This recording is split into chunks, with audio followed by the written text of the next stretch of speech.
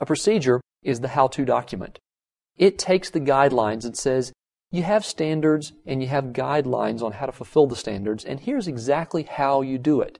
They contain very detailed step-by-step instructions, and they're typically specific to very well-defined areas. For example, I know that my password is going to expire every 30 days based on our password standards. I know that I need to choose a new password that's going to be between 5 and 8 characters. I know it needs to contain a combination of upper and lowercase characters, some that are digits, and it should not be a dictionary word. Those probably are going to be contained in my guideline. But how do I do it? Well, the procedure would have step-by-step examples or step-by-step instructions on how to change your password in Unix systems. Now, there would likely be another procedure on how to change your password on non-Unix machines too.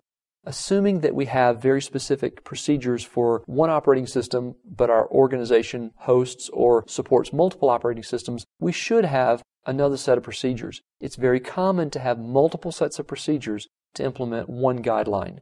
Likewise, if we have different application programs and there's passwords within the actual application, we would expect to find a procedure on changing our password within that application also.